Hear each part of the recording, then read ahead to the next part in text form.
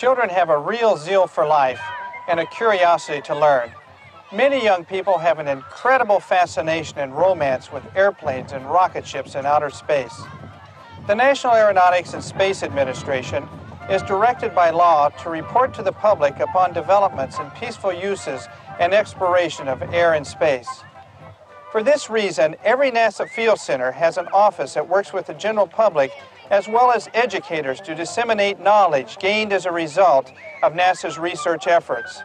One of the ways that NASA works with educators is through our Aerospace Education Workshop Program. These workshops are co-sponsored each year by universities, colleges, and school districts across the whole United States. Although the content of Aerospace Workshop varies, often teachers are introduced to such topics as applications in scientific satellites, principles of rocketry, exploration of the solar system, aeronautics, manned spaceflight activities, and the arts in space. In addition, teachers are often introduced to the uses of community resources, such as a visit to the local airport, planetarium, weather bureau, or aerospace industry. Hello, my name is Lynn Bondurant, Chief of the Public Services Office at the NASA Lewis Research Center in Cleveland, Ohio. And it's my pleasure to be your host as you visit the 11th Annual Teachers Workshop, The Sky is Your Classroom, co-sponsored by Baldwin Wallace College, Kent State University, and the Lewis Research Center. In the next few minutes, you will be introduced into how model rockets are used to teach about the principles of rocketry, how eggs are packaged to represent an astronaut landing on another planet, and how a trip to the Cleveland Museum of Natural History was used to introduce a telescope and planetarium, plus lots more.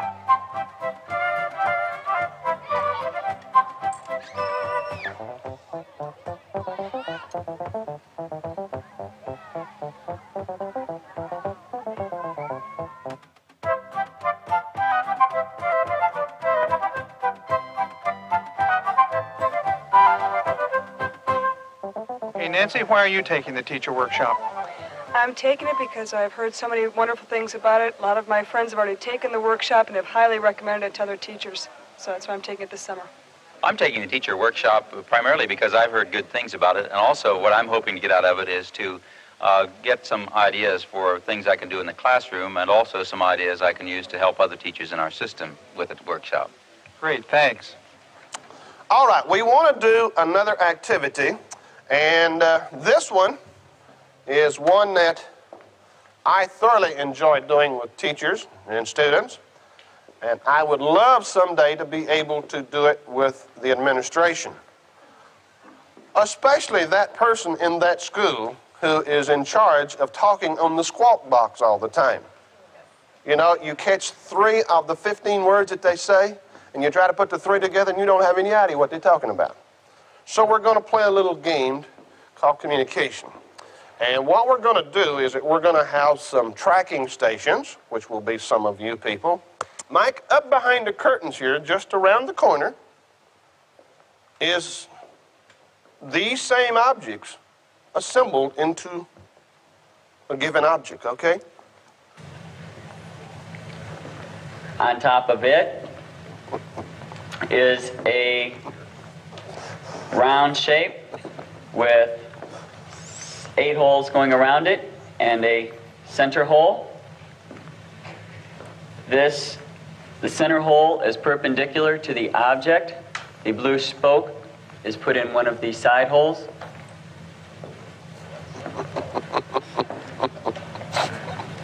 Keep going. Perpendicular, still above that, straight up, is a yellow spoke, about 2 inches in length, stuck into one of the holes. On top of that is a green fin shape, stuck in, narrow end down, wide end up.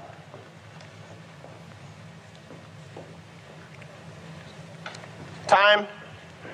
You didn't get all the way through it. Bring it out here, Mike. Do I have to? Yes.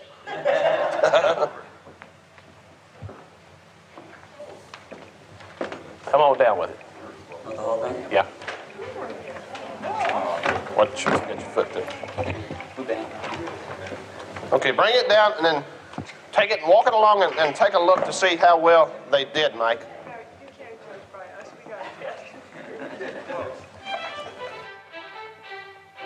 Scientific and application satellites affect our lives daily. We use communication satellites to tie the world closer together. Meteorological satellites to see weather on a global basis. Scientific satellites to monitor the Earth and its atmosphere from space.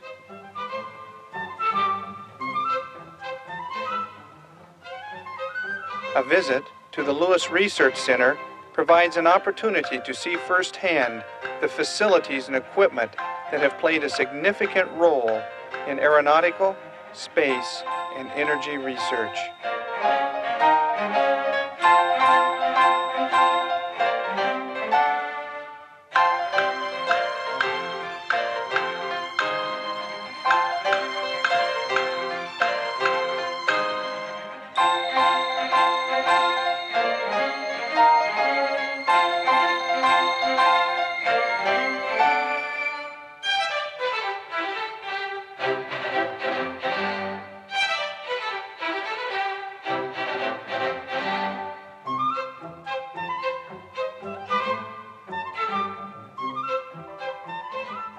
The first A in NASA stands for aeronautics. In a workshop, teachers construct model airplanes to learn about the principles of flight: lift, drag, and thrust.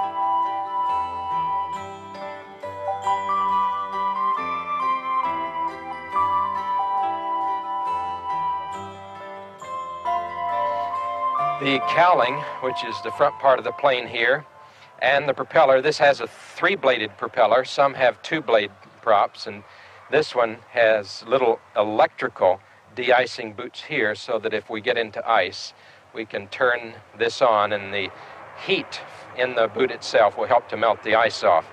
The spinner here causes the shape to be more streamlined, so it reduces the resistance or the drag. The nose gear, of course, retracts up into the fuselage. We have a landing light here for night flying or any time you're around an airport environment. and you want to turn the light on so other people can see you easily.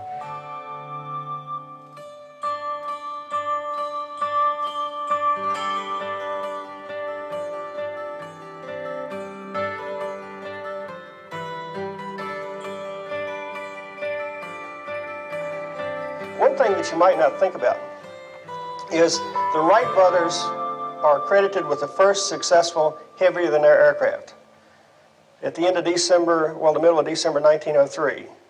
Okay, now the Europeans, the English and the French, did the most at developing early aircraft, but the first aircraft was flown in Europe. It wasn't flown in Europe till 1906. So you've got at least a 2-year difference there at the minimum between the first aircraft flown in the United States and the first one in Europe. But if you go to, say, like 1910, 1911, 1912, most all of the aircraft that were built and flying were built in Europe. And you have any idea why they were not built in the United States? It's mainly because the Wright brothers were having a fight over their patent on the controllability. The main person they were against was a guy by the name of Glenn Curtiss. And they had a big fight, and it didn't end really until in the 1930s. So we didn't develop many airplanes. Whenever Curtiss would build an airplane, the Wrights would say he was infringing on their patent. But now in England and France, they really didn't care about the Wrights' patent, so they just went ahead and built airplanes. Hot air balloons. This is how it started out, 1783.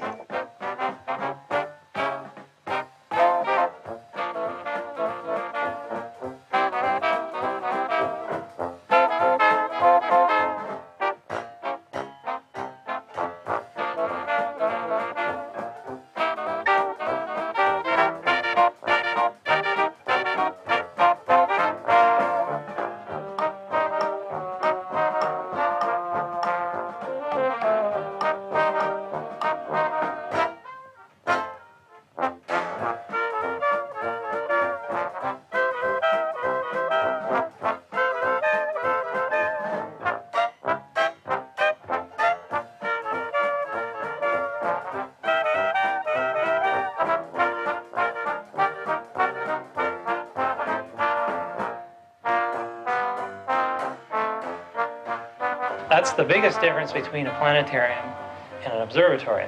A lot of times teachers will mix them up. People come into the planetarium for the first time and they'll say, well, what they do is they open the ceiling up and show you what the sky looks like. Well, that doesn't happen in the planetarium. That happens only in an observatory. So there is a very distinct difference. There is a machine, of course, in the middle of the room here, and in this case it's a telescope.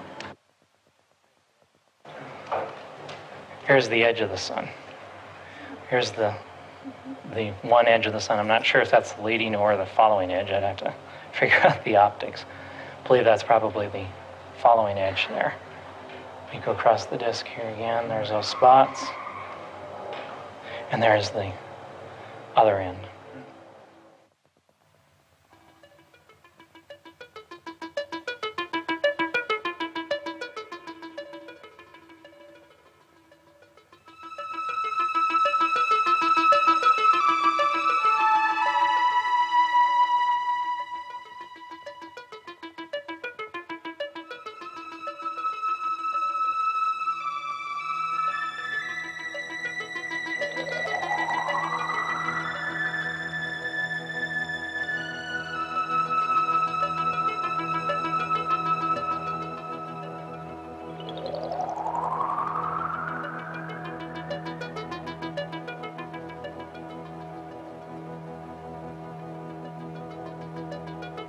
When the Space Telescope becomes operational, we will be able to see 10 times farther into space than we can now. We will be able to see objects 50 times fainter than we can from the Earth. We will increase our visible universe to a volume 350 times what it is today. Think of the exciting discoveries that lie ahead.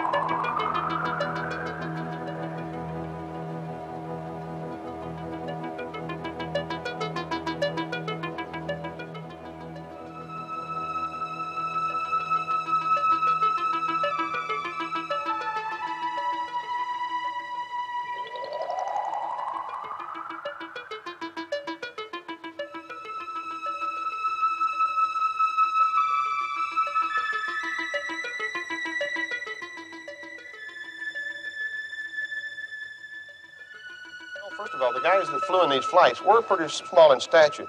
Remember, in the Apollo program, in the earlier programs, the astronaut could be no taller than 5'11" and weigh no more than 175 pounds. The reason that was because of the size of the spacecraft in it. Auto sequence initiated, flight. Roger. 5, 4, 3, 2, 1. Ignition, flight. Roger. Roger. Clock start, flight. Roger. Thrusters go, all engines. Roger.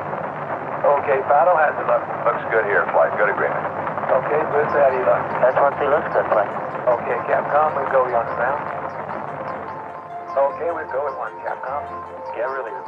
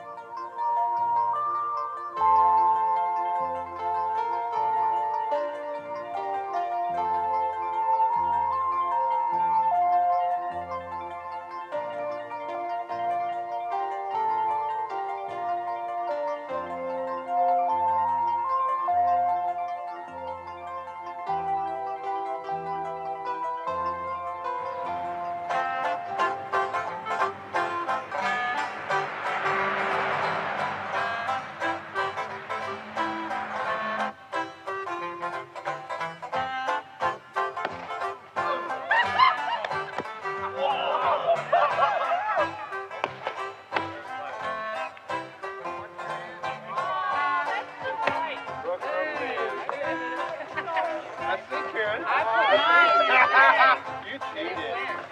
Open it up. Let's see it. I know it is. Oh, It's all yellow. Hey.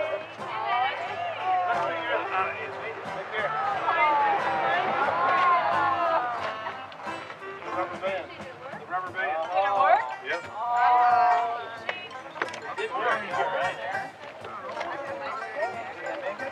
He's got one with rubber bands over there, man.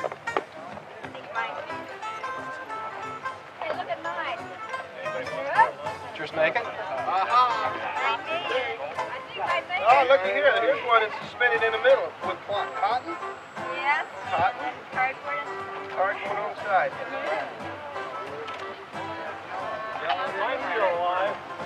Anybody want an egg?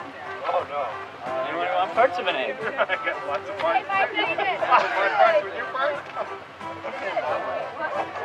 Move this hand out of it. Mike. No.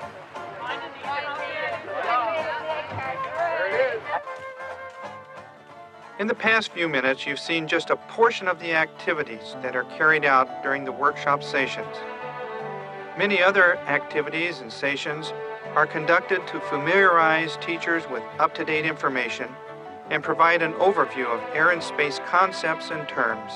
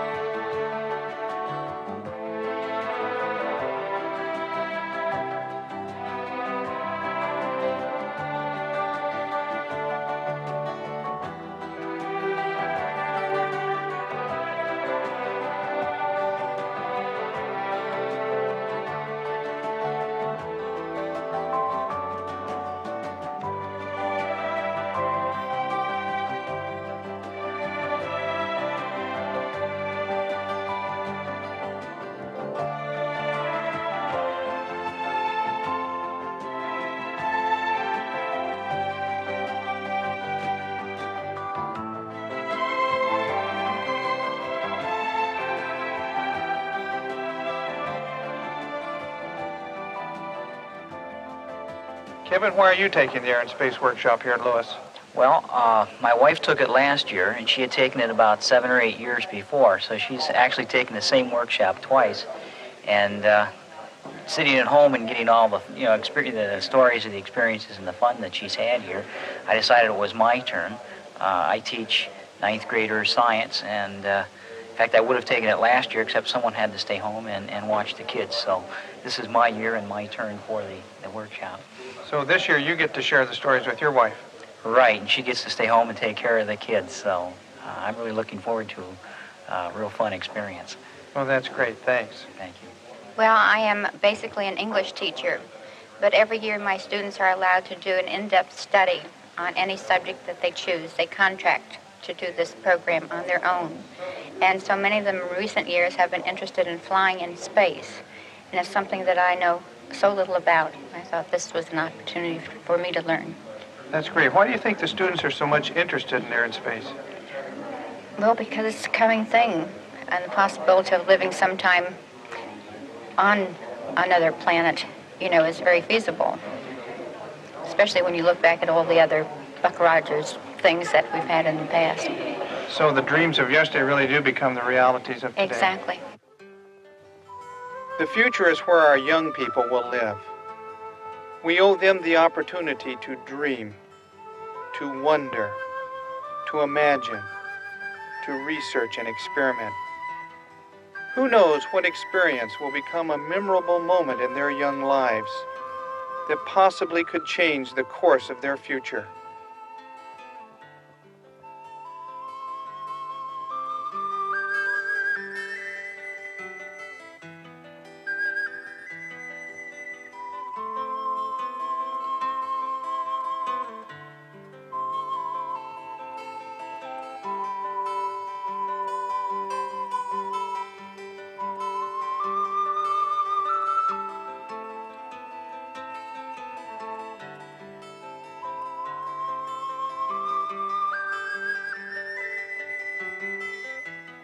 Teaching air and space concepts can motivate and excite a young person to dream of their world of tomorrow.